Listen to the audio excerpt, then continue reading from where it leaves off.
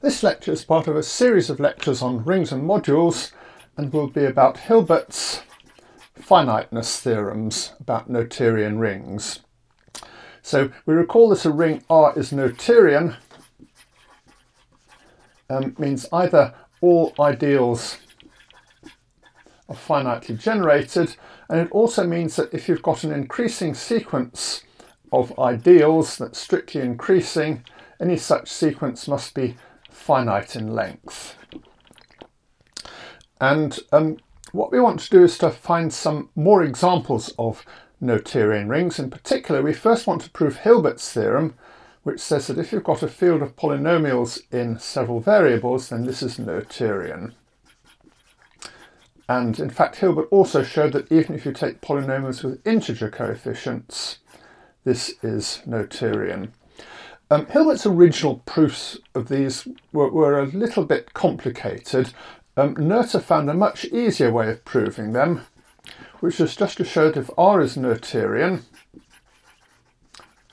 this implies that the ring of polynomials in R is also Noetherian. And now you can see Hilbert's theorems follow immediately from this because we know K is Noetherian, so this implies the ring of polynomials in one variable is Noetherian by applying Noether's theorem, and this implies the ring of polynomials in two variables is Noetherian because this is just a ring of polynomials in one variable over a ring of polynomials in one variable, and so you can keep going like this and find all polynomial rings are Noetherian. So suppose R is Noetherian and I is an ideal of R of X. We want to show that I is finitely generated as an ideal.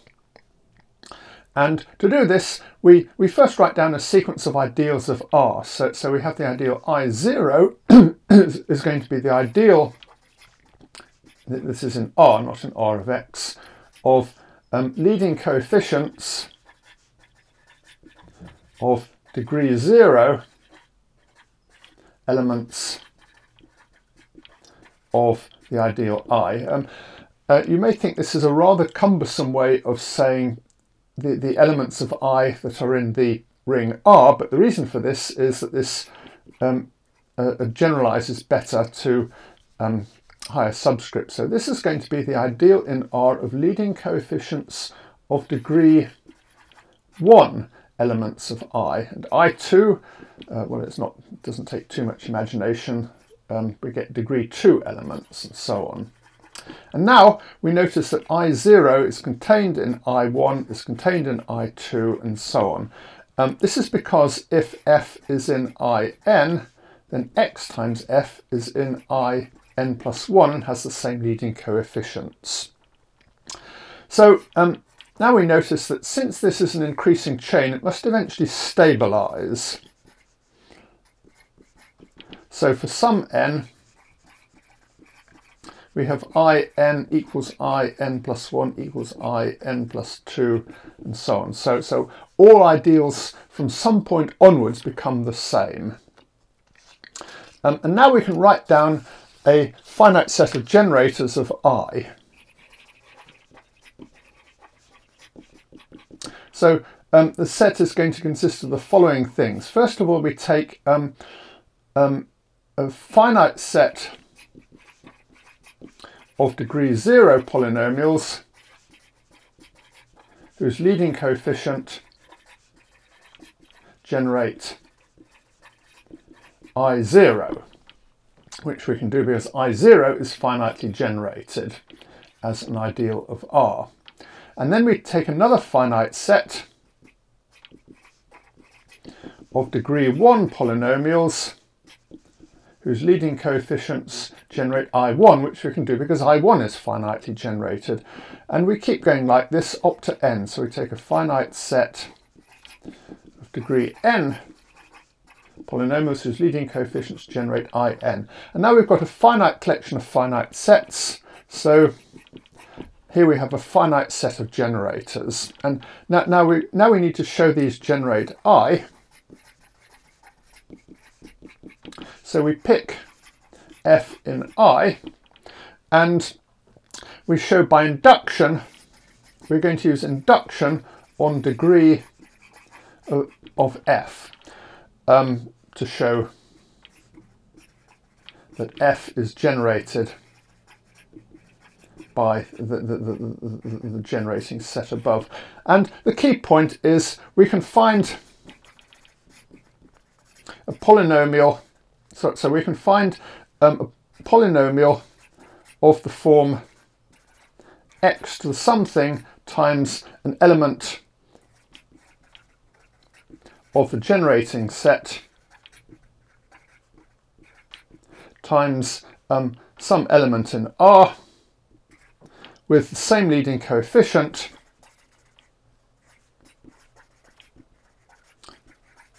as f. So if f has degree at most n, we can just immediately use some element of the generating set times, so some linear combination of elements of the generating set times something in R.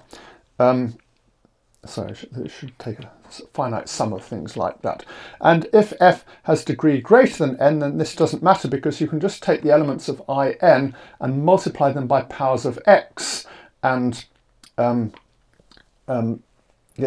get in plus anything you like. So by induction on the degree, you can keep reducing the degree of f by killing off its leading coefficient by some linear combination of these polynomials, and by going on like that you reduce f to 0. So that proves Hilbert's theorem that polynomial rings are Noetherian. So what I'm going to do for the rest of this lecture is to give an application of this to another finiteness theorem of Hilbert, which is that rings of invariants are often finitely generated as algebras. So I'll explain what this means and then give Hilbert's proof of this. So the general problem is that suppose we have a group G acting on a vector space, and this will usually be finite dimensional, and then G acts on the algebra of polynomials on the vector space V. So if the dual of V contains elements, is spanned by, has a basis x1 up to xn, then this algebra of polynomials on V will just be the polynomial algebra in x1 up to xn. And we can look at the ring of invariants, which will be denoted by kx1 up to xn g. This is just the polynomials fixed by g. And the following problem is this invariant ring a finitely generated algebra? So this was one of the big open questions near the end of the 19th century. So let's start by giving a couple of examples of this. So the first example, let's take G to be the symmetric group Sn, and let's take V to be just an n-dimensional vector space. We may as well work over the complex numbers. And then we can we want the invariants are going to consist of all polynomials in variables x1 up to xn, which are fixed by Sn, which means polynomials that don't change if you permute these variables x1 to xn. So here are some examples. So obviously if we take the sum of x1 up to xn, that doesn't change. We can take the sum of all pairs of elements, and so on. So this is going to be sum of I less than j of xi xj. Or we can take sum of all triples, I less than j less than k, xi xj xk, and we can keep going like this until we get up to x1 up to xn. And these are obviously all invariant under permutations. They're called the elementary symmetric functions. And these are actually generators for the ring of all invariant functions. For example, here's another invariant function. We can take x1 squared plus x2 squared plus xn squared, and this is a polynomial in these basic invariants. We can just write it as x1 plus x2 and so on, all squared, and then subtract twice the sum of the xij's. So here's another example. Let's take G to be the cyclic group of order 4 and V to be two-dimensional. So we're going to be looking at an action of G on the ring of polynomials in two variables. And suppose that little g is a generator for this. We're just going to say little g of x is equal to ix, and little g of y is equal to I times y, where I squared is equal to -1. And then we want to know what are the invariants. Well, let's sort of draw a picture of the ring of polynomials.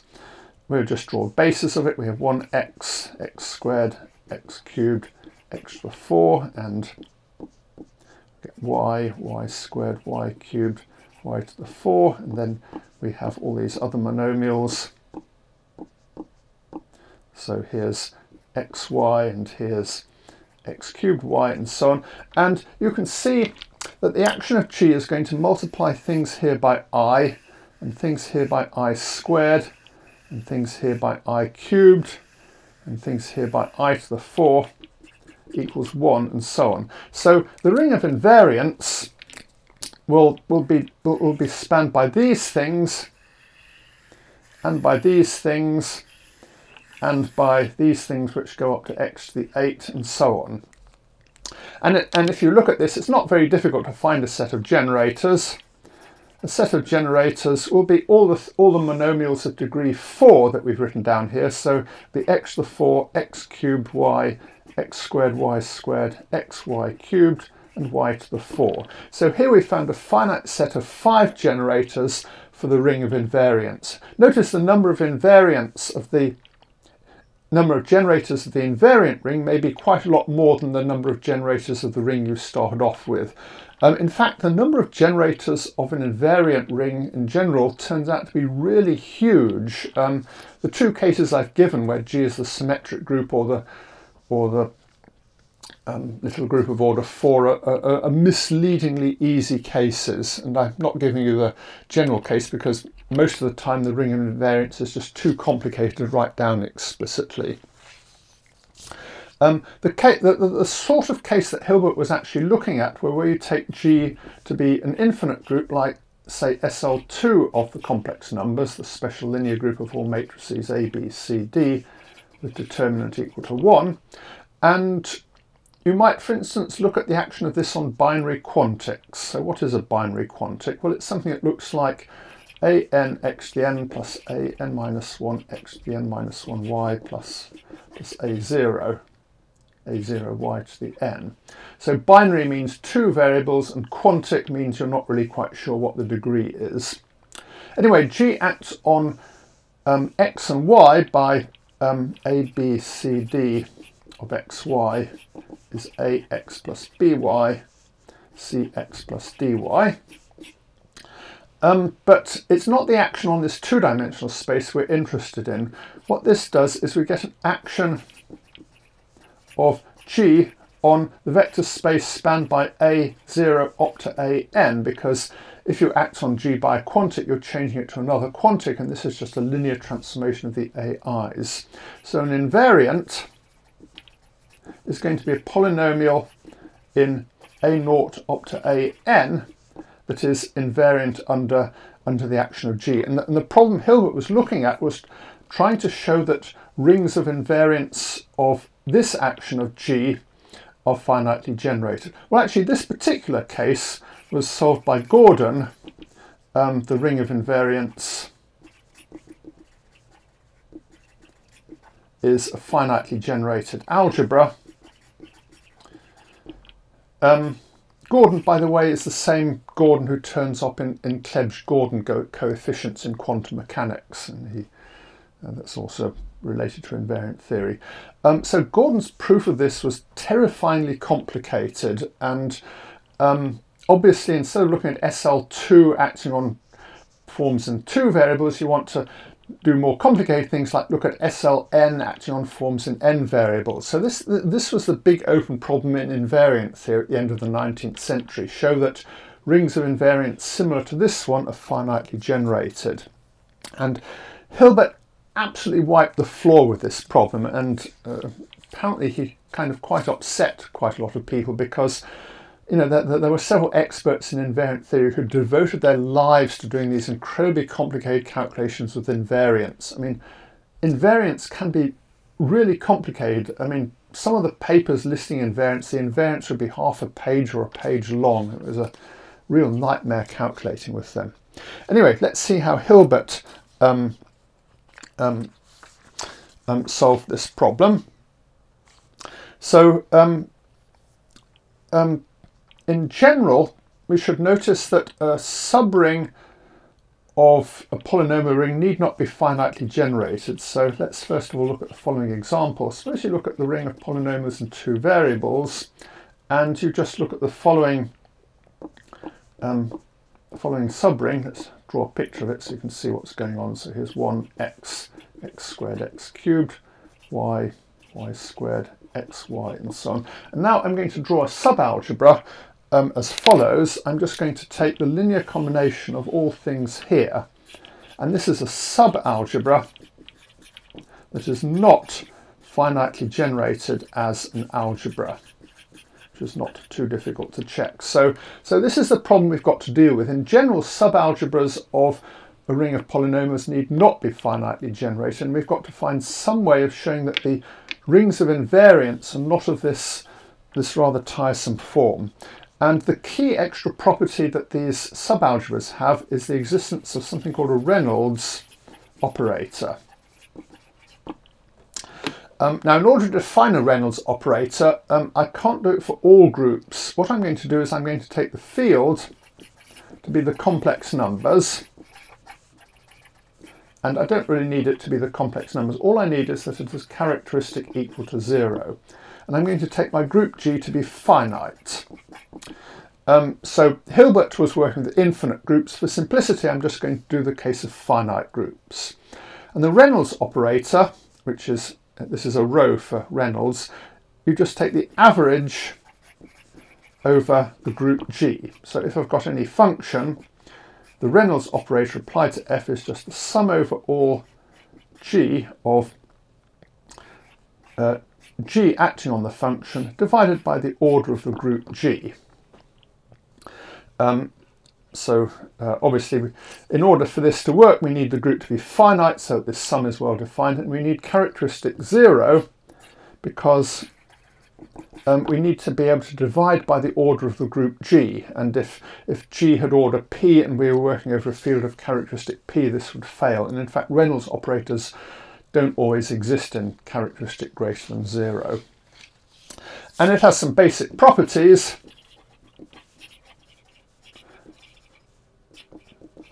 Of row. First of all, row of 1 is equal to 1. That's kind of really obvious. More generally, row of f is equal to f if f is fixed by the group G. And that's kind of obvious because you're just taking the average of f under G. More generally still, if we take row of fg, you can check this is f times row of G whenever f is fixed by G. So this is really the key property we need. Plus, I guess we need the property that row of 1 equals 1, so that we know the operator isn't identically 0. So now with the Reynolds operator, we can try and prove Hilbert's theorem. So we've got the ring of polynomials in n variables, and this is acted on by the group G. And we're going to let R be the ring of invariants. And we want to prove that R is finitely generated as an algebra. And we notice that key point is that R is graded. R is equal to R0, direct sum R1, direct sum R2. So Rn is homogeneous things of degree n. It's kind of easy to check that if you've got an invariant, it splits up as a sum of invariants of various degrees. And I'm going to define the ideal I to be the ideal of kx1 to xn generated by R1, R2, R3 and so on. And this isn't a misprint. We should notice that R0 is missing. And we'd better miss out R0 because R0 contains 1. So if we put 1 in here, then the ideal I would just be the whole ring of invariants. And now we notice that I is a finitely generated ideal of the polynomial ring kx1 up to xn. And we're going to pick a finite set I1 up to In of homogeneous generators.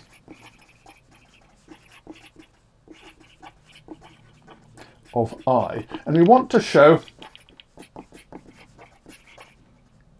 that I1 up to In generate, so I should say homogeneous generators of I we can pick them in the subring R. And I want to show that these generate R. And if you're not paying attention, you might think this is kind of obvious because the ideal I actually contains R, so surely if I1 up to In generate I, they must generate R. Well, there's a subtlety here. So these are generators of I as an ideal, but here I want to generate R as an algebra. And generating something as an algebra is much harder than generating it as an ideal. For instance, if I go back to this example here, I've got this subalgebra. Now, if I look at the ideal generated by all elements of degree greater than 0, I've just got this ideal here. So here I've got an ideal I, and this ideal I is certainly finitely generated by Y, but Y does not generate this subalgebra. So there's a really important difference between generating something as an ideal or generating something as an algebra. They're different conditions. In fact, there are several other conditions. You could also talk about being finitely generated as a field or finitely generated as a module, and all these four concepts of being finitely generated are all different. So we've got to go from being finitely generated as an ideal to being finitely generated as an algebra. And to do this, well, as we've seen, it doesn't work for all rings. So we're going to have to use the Reynolds operator. So let's show that I1 to In generate R as an algebra. So what we're going to do is we're going to pick F in R, and we might say it's homogeneous. And we may as well take its degree to be greater than 0 because degree 0 are just constants, which we already know are, well, they're already in the algebra generated by this. And now F is in the ideal I, so F is equal to R, let's call it A1 I1 plus A n in for some ai in the polynomial ring kx1 to, I guess I'm using number m in two different ways here. So I can write f as a linear combination of these things, where these are the generators of the ideal I that I've picked here, and these are just elements of the polynomial ring. And notice that the ai need not be in our subring R. If they were, then we would have finished. We would have shown that f is but by induction on the degree, we'd have shown that f is now in the algebra generated by the i's. Now now the key point of the proof is we apply the Reynolds operator rho, and we find f is equal to rho of f, because f is an invariant, and this is equal to rho a1 times I1 plus up to plus rho am times im. So we notice that we assumed that all the i's were invariant. So by the property of the Reynolds operator, rho of this is just equal to rho of a1 times I1 and so on. And now we notice that rho a1 up to rho am are in the ring R because they are invariant. So by induction, on the degree, that they're polynomials in I1 up to IM. Here we're using the fact that the invariants I1, that the elements I1 up to IM all have degree at least 1, which means these elements rho A1 up to rho AM have degree less than the degree of F. So we can indeed imply induction on the degree. And now we've written F as a polynomial in the invariants I1 up to IM by induction, because we know that these elements are also polynomials in I1 up to IM. So F is polynomial in I1 up to IM. So the subring R is generated by I1 up to IM. So that's the proof of Hilbert's theorem, and it's really rather amazing because it's almost one line long once you've proved the basic properties of Noetherian rings. You're just going from this expression here to this expression here. And as I said, this apparently trivial calculation wiped out hundreds of pages of gruesome calculations in invariant theory. So I'll just finish by saying a little bit more about what Hilbert did. So this is Hilbert's theorem for finite groups. We would like to extend it to infinite groups. Notice that the same proof works for compact groups. And the point is, for a compact group, you can define the Reynolds operator of f. Instead of summing over the group, you integrate over the group. And you can integrate over the group because the group is compact and this function is continuous, and you can integrate continuous functions over compact groups. Well, that doesn't really help much because, at first sight, because groups like SL2C are not compact. However, there's a really clever idea due to Weil called the Unitarian trick, which reduces non-compact groups like this to certain compact groups. So we notice that SL2C contains the special unitary group. This is 2 by 2 unitary matrices of determinant 1, and unitary groups are compact. And then it's not very difficult, if you know a little bit about Lie algebras, to show that these two groups have essentially the same invariants, at least in the cases that Hilbert was looking like. And technically, if you take the Lie algebra of this, I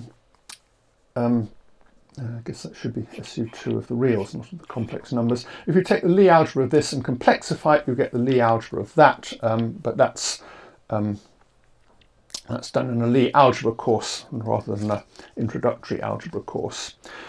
So by using this idea, you can extend Hilbert's finiteness theorem to all sorts of groups like SLN of the complex numbers, and more generally any reductive Lie group, whatever that means.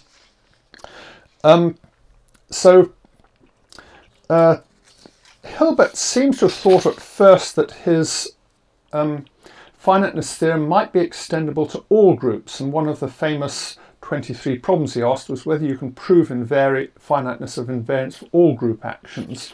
Nagata actually found examples of groups G so that the invariant ring kx1 to kxn of G is not finitely generated. The other condition we had was that we were working over a field over the complex numbers, or at least a field of characteristic 0, in order that you could define a Reynolds operator. Over fields of non-zero characteristics, it's rather more difficult because a linear Reynolds operator doesn't exist in general. But Noether for finite groups and Haboush for infinite groups extended Hilbert's theorem for characteristic greater than 0. So the characteristic 0 assumption isn't really essential, although it does greatly simplify the proofs. Okay, I think that's enough about finiteness theorems for Noetherian rings.